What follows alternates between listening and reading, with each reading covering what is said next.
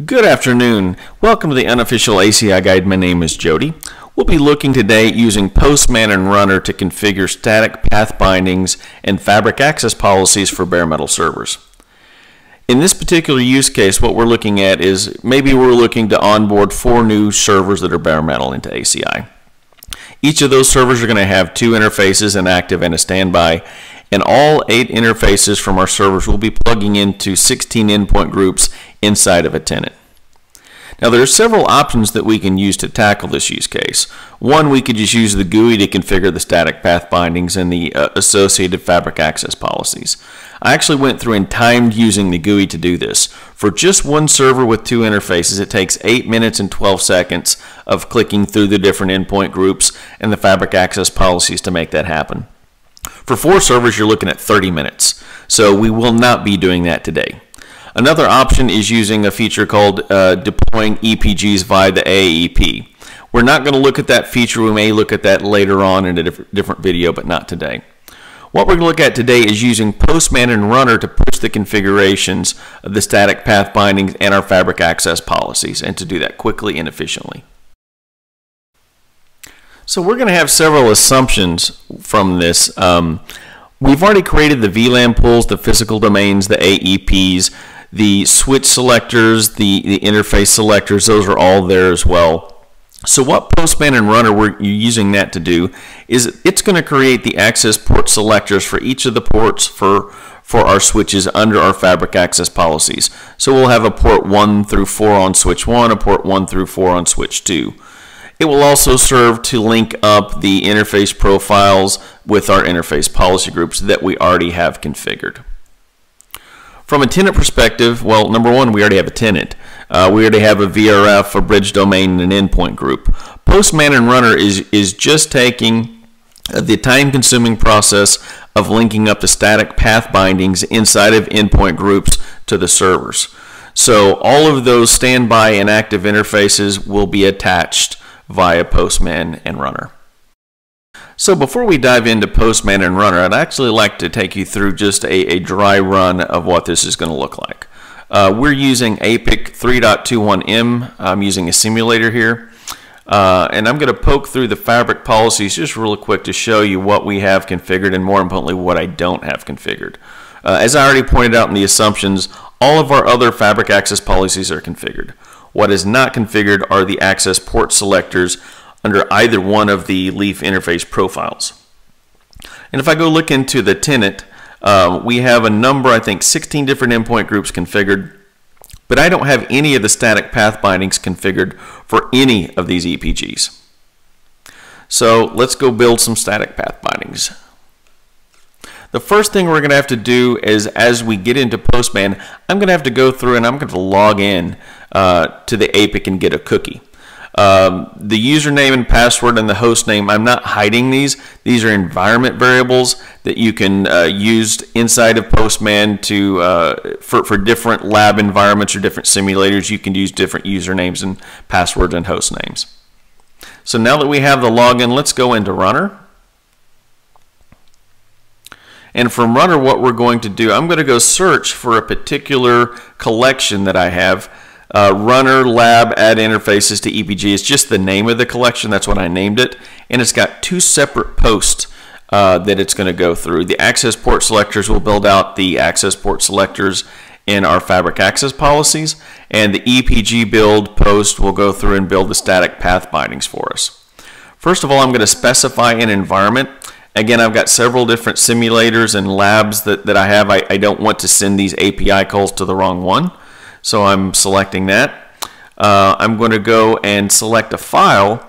We'll look through this in just a minute, but what this is a CSV file that has a list of different information that you might want to put in a variable format. So we've got that. We see that's good. I'm going to go ahead and click Run. And we can see here this is taking off. This takes about 20 seconds to run. And you're seeing we're getting the 200 OKs. If I hop back over to my APIC, you can see right now that all of these static path bindings are being built out. I can actually go down and look at this as well. So all of our static path bindings have been built for all 16 endpoint groups at this point. If I go back into the fabric section and look at the interface section, the profiles now have access port selectors underneath both switches. So now that we've seen what Runner and Postman can do by installing all the static path bindings and the access port selectors, we're going to look and dive deep into Postman and Runner itself. So if you don't have Postman, go to www.getpostman.com and download it. That's the first step. It's free. It's open source API software that's been out there for a number of years. Works great with ACI as well. Looking at Postman itself, one thing I wanted to show you and start off was the login that you need first. So the login post it's just an API post that is sent to a particular URL inside of ACI. This AAA login.xml if you're using XML, or JSON if you're using JSON. The body of the request is just a username and a password. The brackets with the password, the double brackets with the username and the host name, these are all environmental variables that I'm getting because I have a particular environment set up. If you don't have environment set up, you could just put the actual IP address of your APIC and the actual username and password of your APIC in this particular body.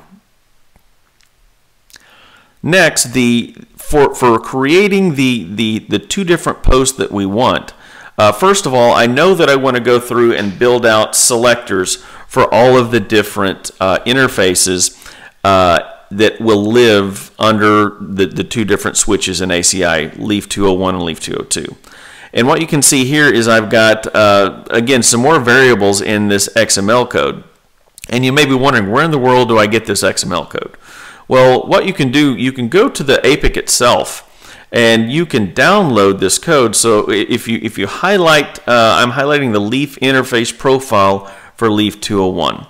I want to download just the configuration, but I want the entire subtree underneath the Leaf 201 interface profile. And I want it to come down as XML.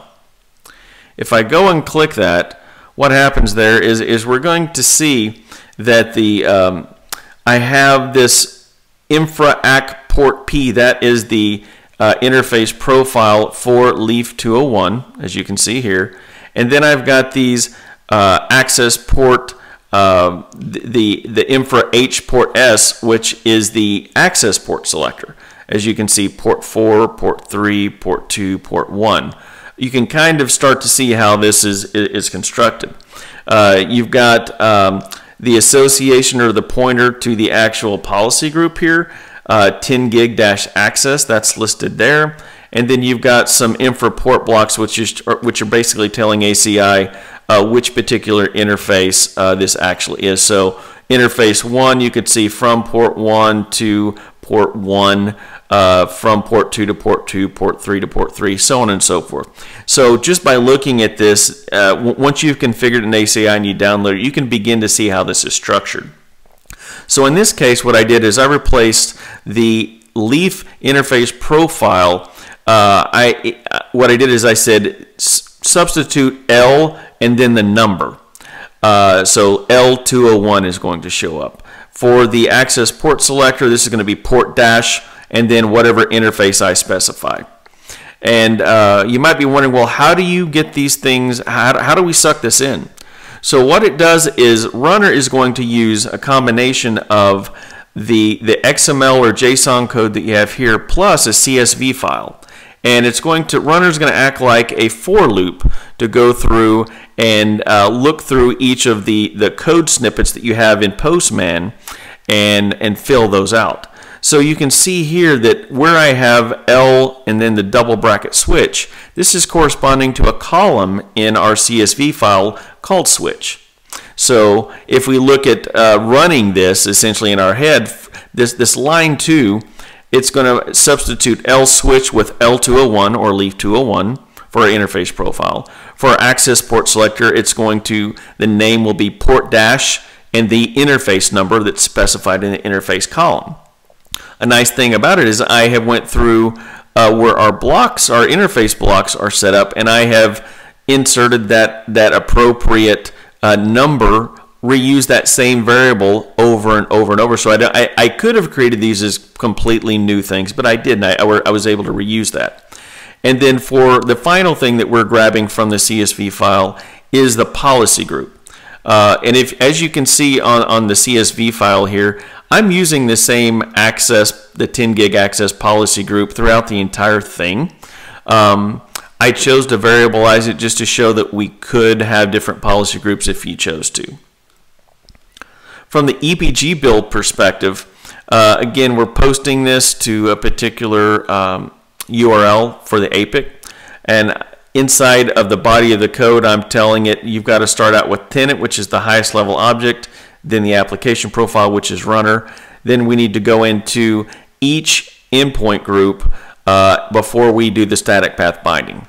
So in order to go into multiple endpoint groups, what I did is I'm telling the script, or I'm telling runner to look at the EPG name, which is EPG 101.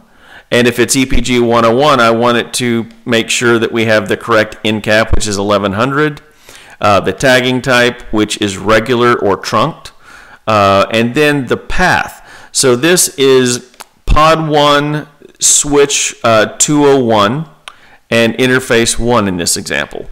And then again, for every line in the code, it's going to go through both of these collections and replace the variables with the data in the CSV file. So let's go hop into runner.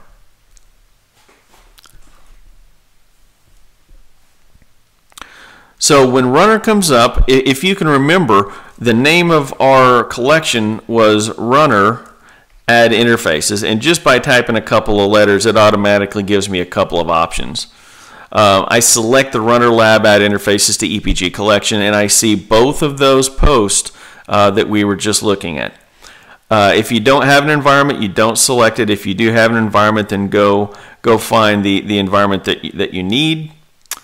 We're going to select the data file, which happens to be runner lab interfaces. And it's always a good idea just to preview that, just to make sure that you've got the right data. And as you can probably tell, this is the exact data we were looking at on that spreadsheet previously. We can click the runner lab, and right away we're going to see that we're getting the 403 code, which is forbidden. And in that case, what is happening is we haven't, or the cookie that we had previously has expired. So what we're going to have to do is go into Postman, find our login, send it, and get the 200 OK. And then we can go back into runner and try that again. And now you can see we're getting 200 OKs everywhere. So those interfaces are being re-pushed out to the APIC at this point. So if we hop over to the APIC, we can see all these guys have been populated. One thing that I always do when I'm using Postman and Runner is if I have a post to create something, I go ahead and create the inverse post to delete it. So in that case, I actually do have that. The runner delete interfaces, which is basically the access port selector where I'm going through and I'm not deleting my interface profile for Leaf 201. I'm just deleting any particular access port selector under the leaf that is present in the CSV file. And for the EPG, I'm just going through and deleting the static path binding under any EPG that lives in that CSV file. So just keep in mind that it's going to go through and iterate over whatever you have in that CSV file, right?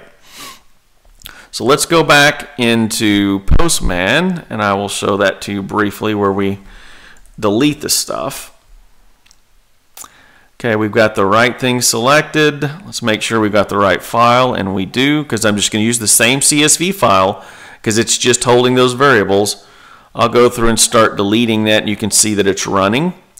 If we hop back over into the APIC real quick, we can see the access port selectors are being deleted at this point. So that really kind of concludes the video. One other thing that I wanted to highlight that I probably should have highlighted earlier is when you are using Postman and Runner, really any APIs, it's very important that you don't do this in production. Always use a simulator or a lab environment to kind of play with this. So I hope this has been helpful, and we'll see you next time on unofficialaciguide.com. For more videos and other design guides, best practices, and other great documents, please visit us on the web at unofficialaciguide.com or on YouTube.